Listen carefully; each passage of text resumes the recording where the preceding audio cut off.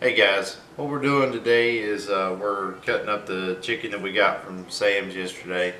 We're cutting it into this long ways, and then we're going to cut our meat up, and then we're going to half our hamburger meat. So what I'm going to do is go ahead and cut the chicken up, put it into individual bags, and then into a freezer bag so we put it in a freezer, and then we'll go and start on the meat. We have chicken breast. And he's going to cut those long ways. And then we have, what's that? We got beef chuck roast. What I'm going to do is cut these into tips. And then what we'll do is use one for just the regular roast, put it in the crock pot. And then we've got 90-10 hamburger meat. And what we're going to do is just half these into individual and pounds, and then put some for hamburger steak, and then the rest of them we'll put in the freezer. And we'll go ahead and start on these, and we'll fillet these in two. So here's what we're going to do. And what I'm doing is using a butcher knife that I got offline. We'll move those out. I'm going to go ahead and cut these in two. It's nice, extremely sharp, so I just go ahead and we just fillet them in two like that. You want to show your knife? Here's it's a case buck knife. I got it because these are extremely sharp and they stay sharp. They don't really dull a whole lot. So. And then we're gonna put them into individual bags, the chicken breast, and from there we'll put them into a big freezer bag.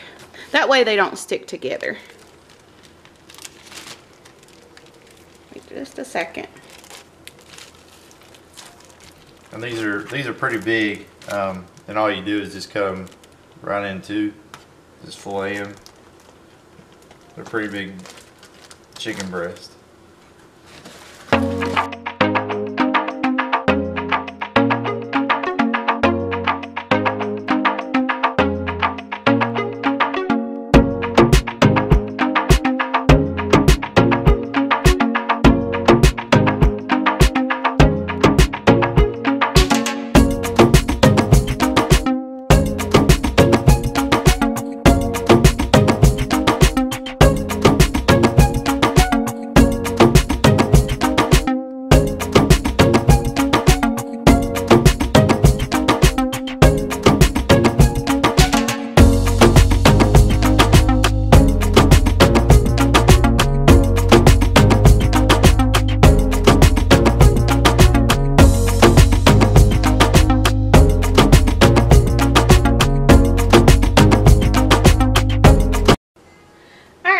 So he got the chicken breast finished, and we ended up getting two big bags. So we will label these and put them in the freezer, and I just like to wrap them in individual bags and then put them in a larger bag, that way so they don't freeze and stick together. So we got two big huge bags of full bags of chicken breast, and that was, how many chicken breasts were in there? Like 7 or 8 maybe. Yeah, they're big.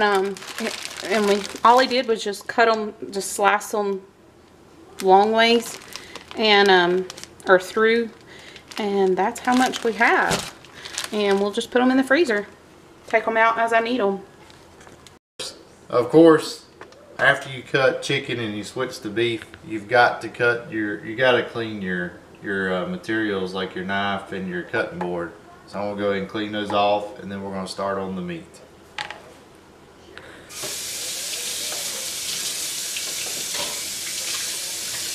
And I do use soap and clean this, of course, just so it kills all the bacteria.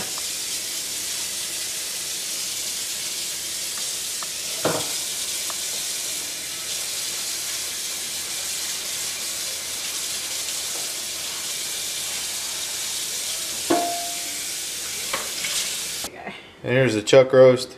What I'm going to do is just cut the small one into tips, and we'll use this one right here as just a regular roast.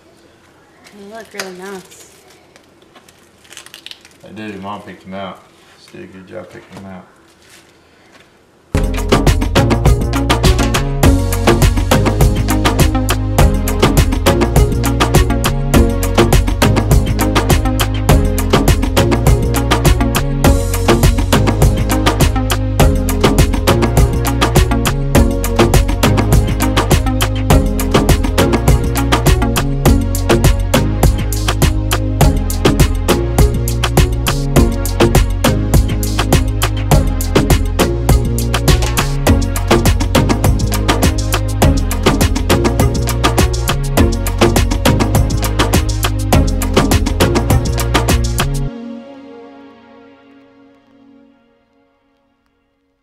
so here is the roast that we got out of that package.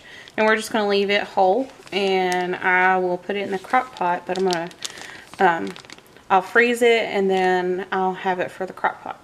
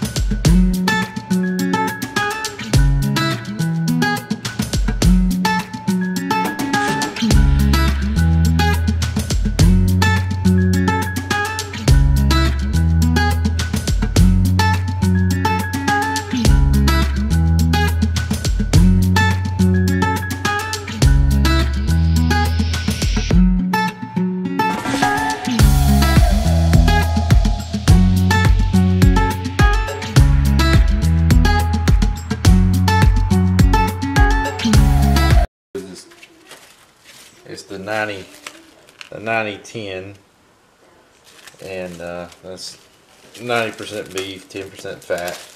And what we do is we're going to go ahead and just half them and keep one out for hamburger steak. So here's how I do it. Go ahead and half it, and I'll go ahead and put them in the bag.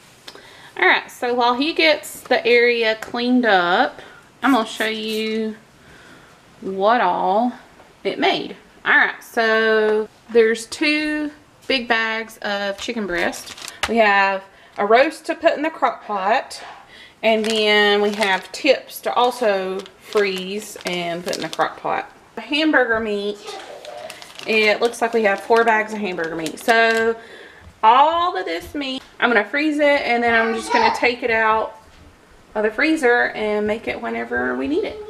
Alright guys, thank you for watching today's video, and if you liked it, please consider subscribing, and we'll see you in our next video. Thanks, bye.